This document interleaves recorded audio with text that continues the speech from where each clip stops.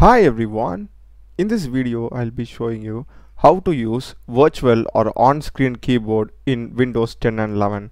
So let's get started. So first thing, just go to the search and type virtual.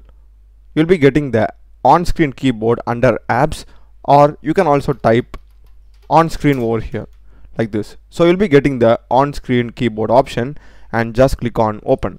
That's it, you'll be getting the on-screen keyboard, and I can just type anything right now. If you want to increase the size of your virtual keyboard, just place your mouse on one of those corners and just drag it like this.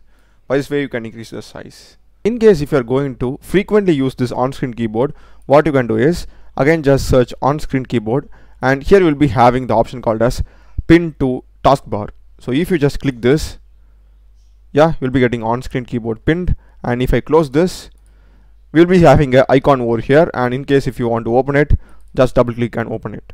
So that's the video guys. Do check the playlist of my channel. Done a lot of videos in programming and AI. Subscribe me. Thanks for watching.